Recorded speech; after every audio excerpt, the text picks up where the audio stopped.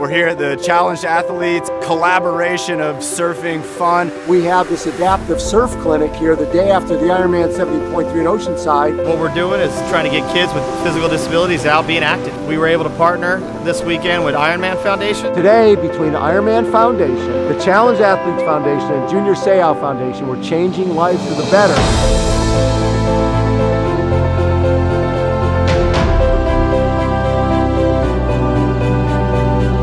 We also launched the Tri-Clubs in Service initiative, where we're calling upon Ironman Tri-Clubs to give back in our Ironman race communities. 2 clubs participated here in Oceanside, the Salt Lake Tri-Club and the Oceanside Multisport Group. They raised tremendous support and brought lots of volunteers to participate. They'll both earn a bronze medal of service, and they had a phenomenal time out in the water.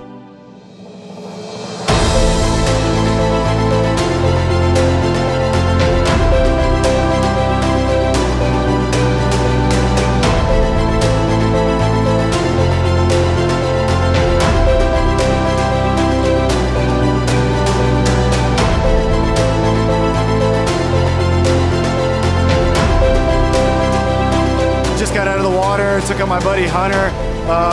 This kid's a surfer, and that's what this is all about. Is this guy's so stoked that just the anticipation, getting into those first waves was just incredible.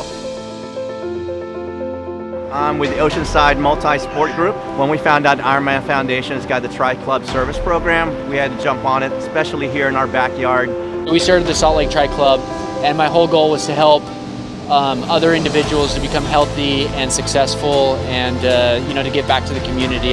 There's no doubt about it. The racing's fun, but to be able to come down here and change kids' lives, you can't beat that. This is why I got into it. You have to make it bigger than yourself, and this is absolutely a great opportunity to do that, and it's like absolutely amazing to see what these kids are doing. So just as inspiring for me to come here and watch this.